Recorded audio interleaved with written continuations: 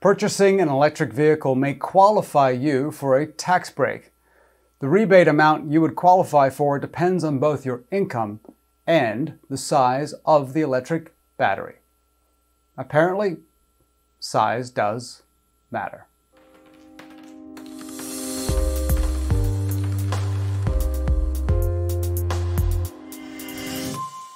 Welcome.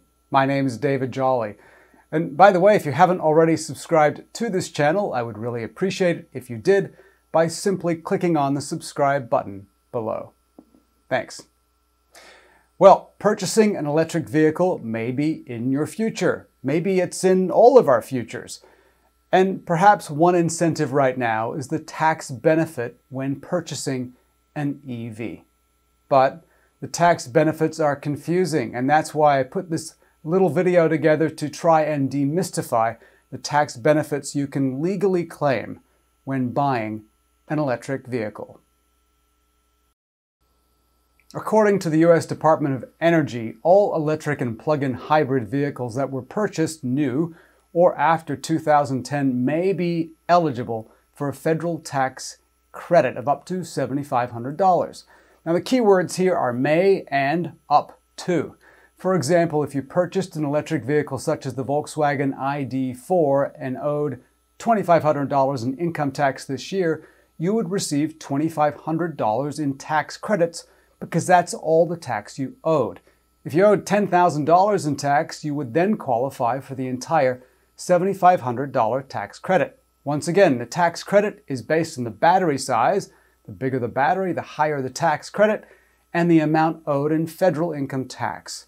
Importantly, the tax credit is not available as a refund or as a credit for next year's taxes.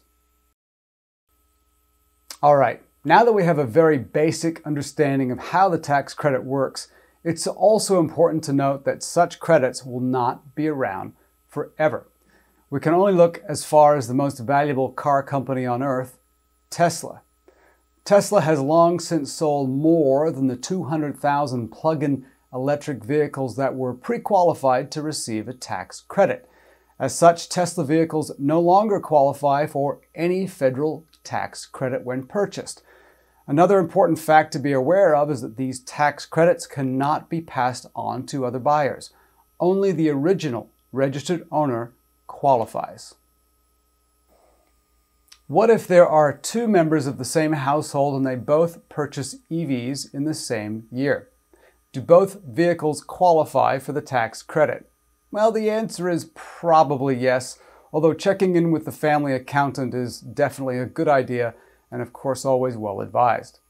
There does not seem to be a limit on the number of EVs purchased in a family and the tax credits available, except that there must be enough of a federal tax burden available for that purchase year.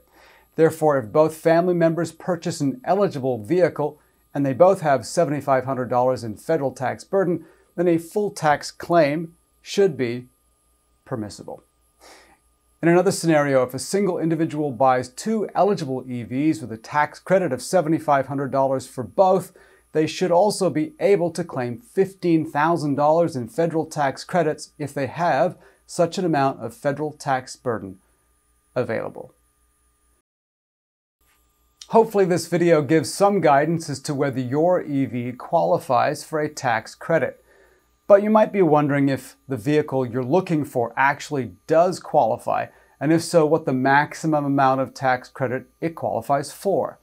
Now, following my yammering, please stay on, don't sign off, as I have the complete list of EV vehicles and plug-in hybrid EV vehicles and their available tax credit.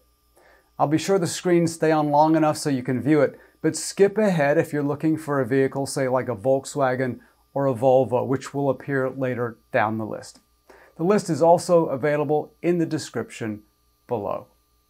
Thanks for watching, and for more videos like this, and more are coming, please subscribe to this channel.